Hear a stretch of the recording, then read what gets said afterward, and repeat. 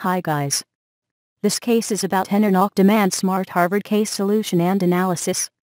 EnerNOC is an energy company with an innovative business model that acts as an intermediary between the power industry and consumers. This is a contract with an electricity users wishing to reduce demand during periods of peak energy demand and sells it as excess capacity in the electric power companies.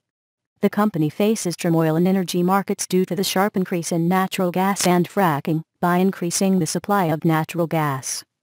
The case allows students to evaluate the business model EnerNOC, including its environmental impact and the potential impact on its business fracking.